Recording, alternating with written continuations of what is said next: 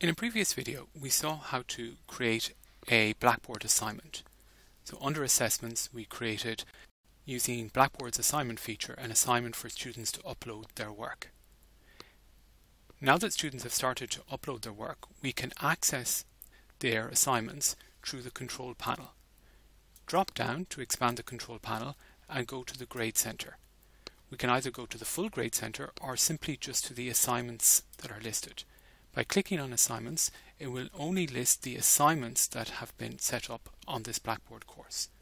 We can see that Joe Soap has submitted an assignment which is ready for grading, and the other student hasn't. Drop down here, we can look at their attempt. So we can look at Joe's essay that has been uploaded, and in the screen here, if we scroll down a little bit, we see a preview of the essay, so we can read it here on screen. We can download the essay from here, or from here we can download the Word document.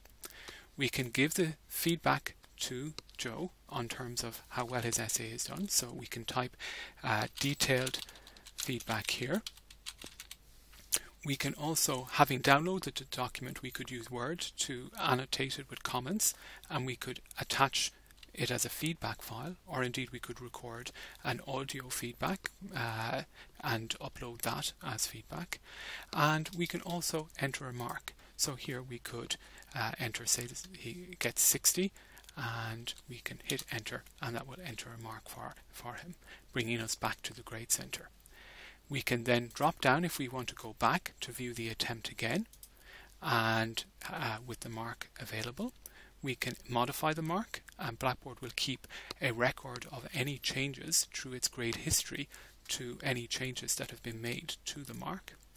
We can also use the inline marking. There's a separate video from Blackboard on how to do this, but we can use the features here, and we can actually annotate the document and give feedback, strike through, and add text comments to the actual document here.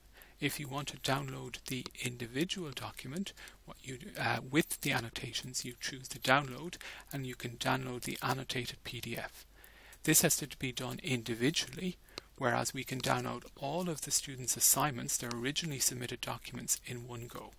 To do that, we would go back to the assignment section within the Grade Center, and going to the assignment, the heading here, we can click on the drop down, and Assignment File Download will download all submitted assignments in one go, together with information, any information students made in terms of any comments they made when uploading their assignment.